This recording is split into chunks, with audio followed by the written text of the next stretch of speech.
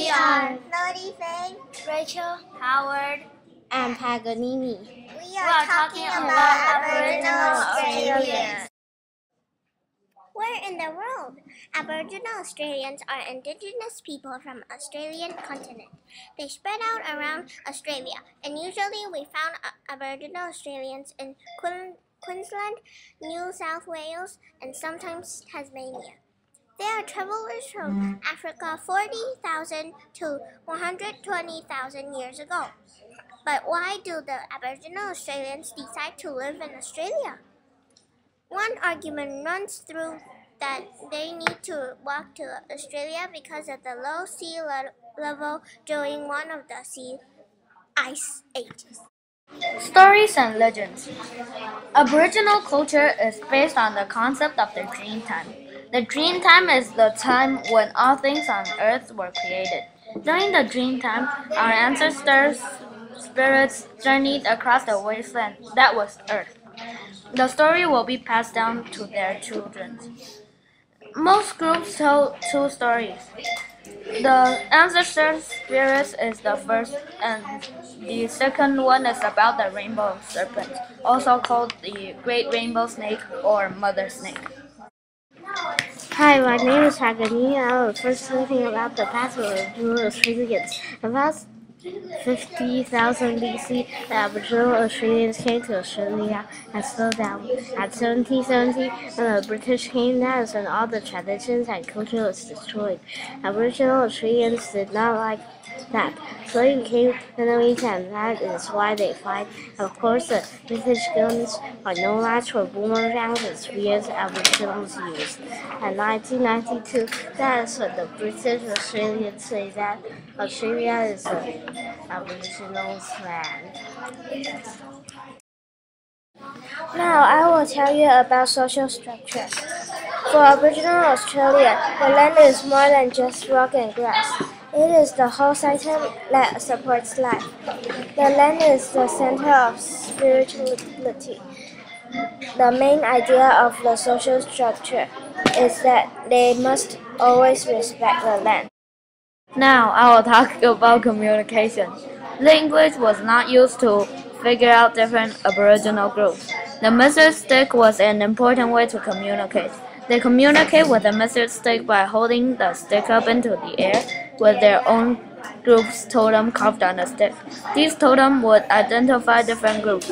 The message stick helped groups to communicate and stay together in peace.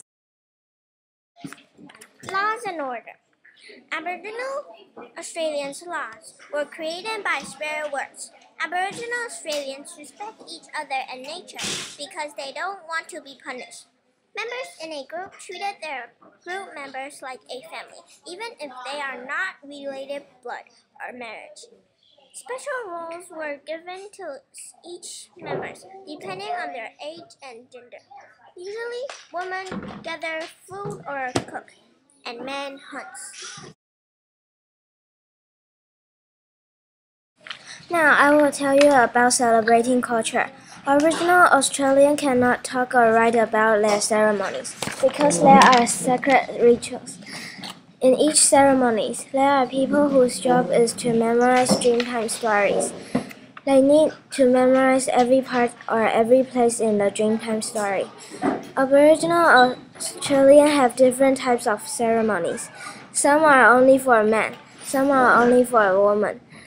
The Aboriginal Australians sing and dance in the ceremonies. Aboriginal Australian music has lasted for thousands of years. Now I will tell you about art and culture. Aboriginal Australians use art to tell their ideas. Men would paint their bodies and in colorful types of mud and wear emu feathers. Stories were told through songs, dance, clapping, and click sticks. Rock art is by Aboriginals. They use the image from animals, plants, and spirits in their artwork in caves, on cliffs, and on rocks. Now I'll talk about what they wear. Aboriginal Australians are not ashamed of their nakedness. They feel free in the naked.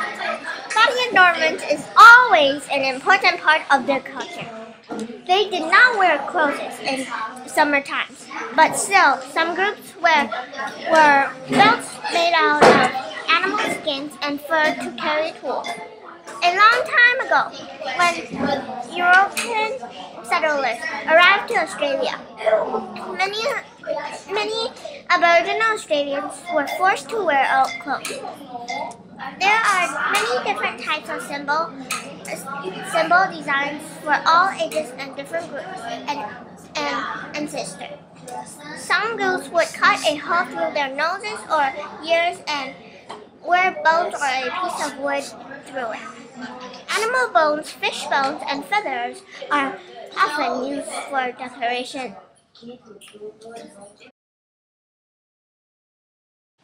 Now I'll talk about food and fun, what they eat and what they do for fun. Aboriginal Australians often eat animals, plants, and insects, such as kangaroos, fishes, lobsters for animals, bees, ants, bugs, grubs, lizards, moths for insects. They eat sprouts, raspberries, sweet potatoes for plants. In the Aboriginal culture, sports and entertainment are both connected to tradition. They often play activities including climbing, running, jumping, and throwing. They compete against one another in games like animal tracking, boomerang throwing, and many more.